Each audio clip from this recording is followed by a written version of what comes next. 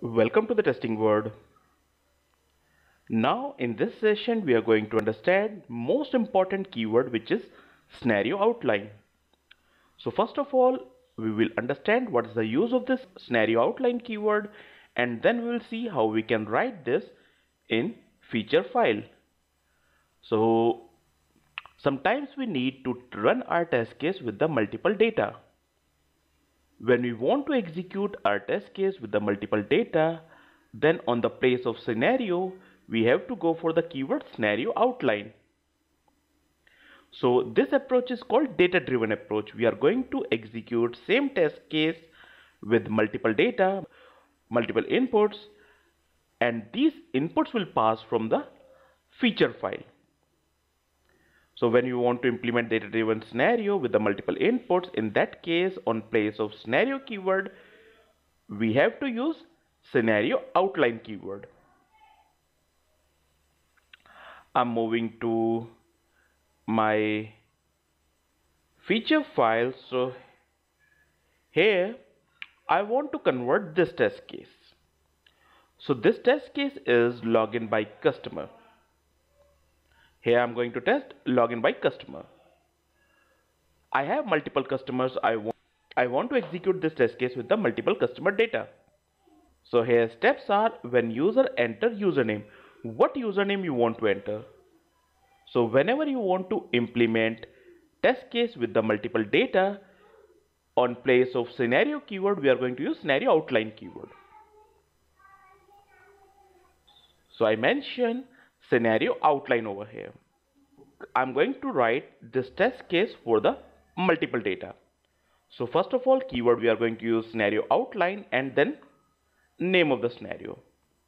Given I have placed in the background means that is a common given. I'm starting with the when. When user enter username. What username you want to use? So we have to write in this bracket. I want to pass username here.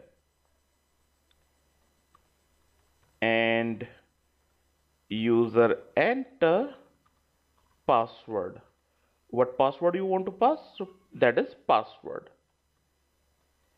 And user click on sign in button. Then user should be logged in successfully. The test case I have defined with the scenario outline keyword. Here we are going to pass data.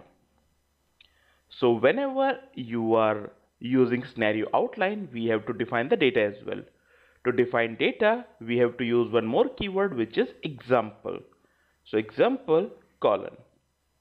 First of all, we have to give header name. So we have to create a table over here. Table is started with the pipe. Header name is this. So first column is username, because I want to pass first data is username. Then again pipe. Second data I want to pass is password. So I copy this password. Now that is the header row. Here I want to pass first data. So my first data is, first username is testing and password is abc@123. Second username I want to use testing1 and password I want to use abc@1234. A second row ended. In the same way we can define any number of rows. So third data I'm defining testing2 and then abc@12345. So here you can see we are using multiple keywords. One is scenario outline. With the help of scenario outline, we can implement data-driven scenarios, means data-driven test cases.